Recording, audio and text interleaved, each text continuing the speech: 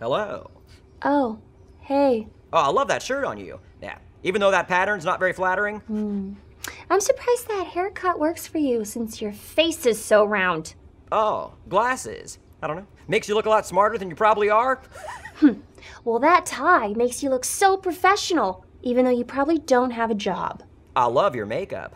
I don't know. A lot of people can't pull off that much eyeliner without looking like some kind of creepy doll, but you make it work. You look so nervous and awkward. Are you afraid that too many girls are going to want to kiss you and you won't have time for them all? I am. I am nervous. Nervous because I've never been on a date before with somebody so confident, despite the fact they're clearly not a natural blonde.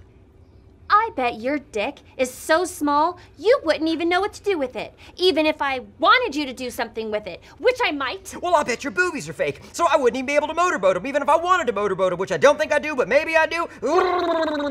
Your nose is so round, you look like some kind of f***able pig. Your eyes are so far apart from each other, you look like some kind of alien hell-bent on delivering hotness to the people of Earth. You're so dumb.